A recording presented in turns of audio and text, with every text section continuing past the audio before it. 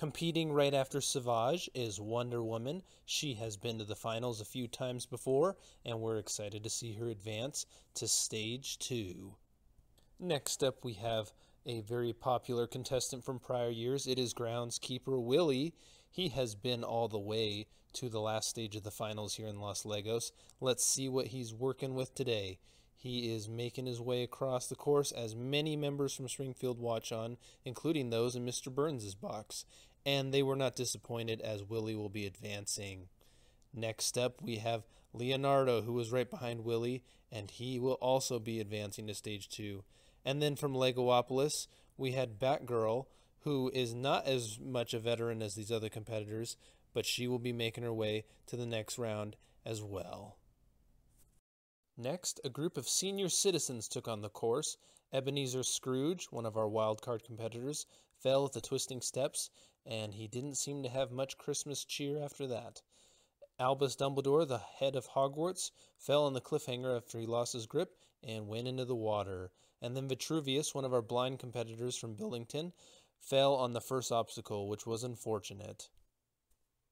And here comes another wildcard competitor. It is the Party Llama from the video series, which just came out this year. He's doing quite well on the course as he has the salmon ladder in front of him. He begins, it looks like he almost lost his grip, and he did lose his grip. Too bad.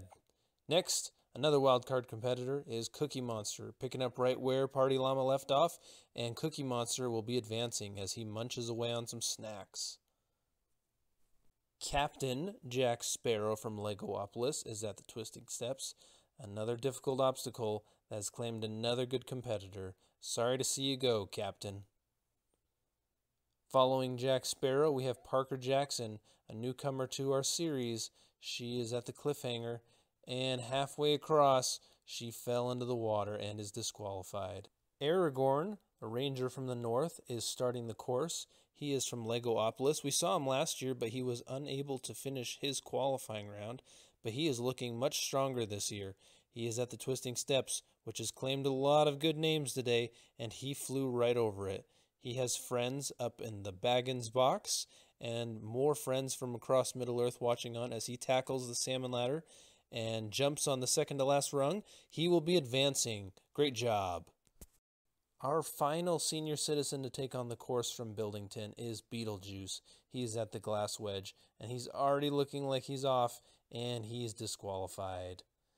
Frozone, our final superhero to take on the course, is halfway up the salmon ladder, and he's in the water, which is too bad. We wanted to see our last superhero succeed, but not everyone can make it to the end. Good job, though.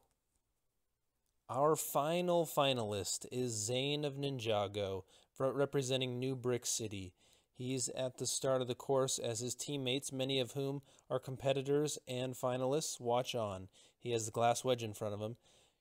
Fun fact about Zane, he was in the finals of Season 1, but unfortunately ran out of time on the first part of the qualifiers and was disqualified. It looks like Zane will be advancing, and a great win for our final finalist.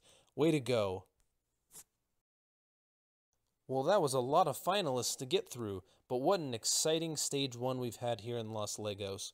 22 competitors out of the 44 will be advancing. It just so happens to be a perfect split of those who succeeded and those who were disqualified. Stay tuned as this group tackles Stage 2. Thanks for watching.